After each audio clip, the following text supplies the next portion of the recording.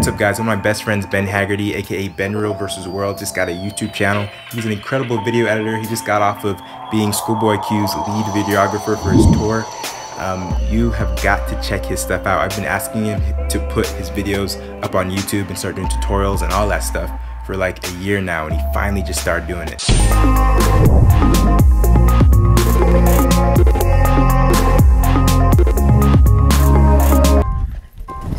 What's up guys, Josh here. Corey here. We are here in the Ironwell production offices out here in Orange County. Like, we kind of spend most of our time these days, I think. All the time now. It's crazy. We've been working on a series of projects with the entire team, but we wanted to share with you guys a specific, really cool tool that we use called the Feather Mask Tool in After Effects. It's incredible. What it does is it allows us to do something called variable masking. It's crazy. Usually when you have a layer that you want to mask, we're gonna just take a circle. Say we have a circle that's been cut out of a, entire layer, and you want to feather that circle. Usually the only option is to do a continuous feather around the entire circle. But what if you want to vary the amount of feather that is around the edges of that circle? Well, you can do that using the feathering mask tool. So we actually use this tool in a really interesting way in a project that we did with a bunch of drinks and really cool falling food items that I'd like to show you guys. So check this out.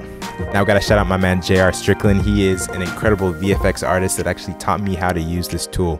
Alright guys, as you can see, we're in After Effects. You can see that you have a bunch of grapes being rained down upon with a lot of water. The one thing we're going to do is we're going to actually hide these edges, and we're going to use that using masking, and we're going to perfect it using the feather mask tool that we learned about before.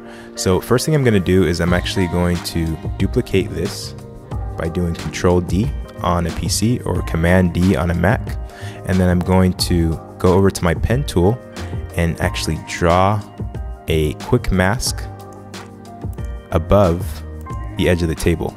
So this layer is now only being seen within this mask, and everything else you see is actually the bottom layer right here. So I'm going to go back to my selection tool. I'm going to go click into this masked layer, go to transform, position, and actually bring this layer down so that it's actually covering the edge of the table. So that almost solves the problem, right? But the issue is that this layer has a really awkward edge. You can still see a very awkward edge between this mask and this table. So we haven't really solved the issue yet. So what we're going to do now is we're going to take a look at this mask. We're going to go into the mask 1, and we're going to take a good look at it. Now we could adjust this mask and kind of move it around, and we still kind of deal with the same issue. We have a really hard edge. So usually what you do is you go to feather, mask feather, and you would feather it, and you would keep feathering it. And the thing about feathering masks is you have the issue that sometimes you have the ability to feather a mask as much as you want on the other sides, but you have a really awkward situation here with the grapes where you actually would like the mask to be feathered more, but the more that you feather it, the more that you actually see the mask creeping on the grapes. If I were to actually turn the entire layer on and off, you can see that these grapes actually get dark, and we don't want any of this layer to be on the grapes via this feathering that we're doing. So what we're going to do is we're going to bring the feather down, and we're going to use the mask feather tool. Now take a look at what this does. We're going to create a bunch of points, and this is actually going to allow us to vary the intensity of the feather depending on where we are on the edge of the mask. So usually you're only able to control the mask feather all at once. So everything is going to be feathered at the same intensity all across the perimeter.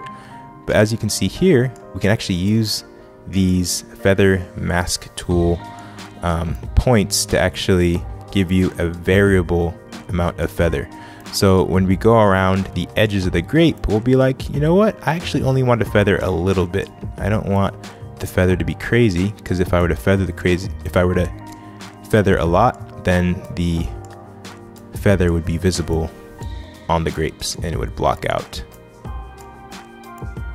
the visibility of the grapes. But say everywhere else, you actually would like the feather to extend a little bit further. So we're gonna click off and see how this looks. This looks interesting, okay.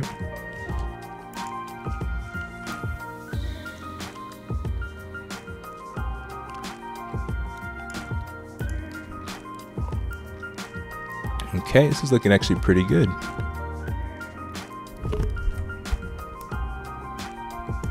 Press spacebar to select the hand tool. And I would say, guys, that this looks actually pretty nice. We're gonna click on, see what this looks like. And we're gonna actually adjust these. So I'm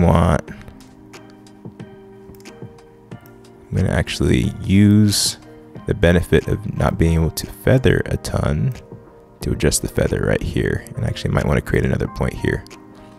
There you go. So now as you can see, let's click off. Almost there. There's a little weird section right here where we actually may want to feather it a little bit more. Let's click off and click on so we can control one point. Click off to see how this looks. This looks pretty good. Corey, what do you think? Looks pretty good. Looks all right. I wanted you guys to see exactly what we did. So basically, we were like, we're gonna feather. Let me undo that. Basically, I said we're going to feather a lot on this side, and we're gonna feather a lot less on this side, because we want to feather enough so that over here the edge is being covered, but we don't want to feather too much on this side because we don't want to have this layer, this dark layer, encroach on the grapes and start tinting the grapes dark. Cool. Thanks so much for watching, guys. The question that I always get is, how do you get your footage from your computer to your phone to say upload on Instagram without losing that quality? Well, one thing that you gotta do is you gotta make sure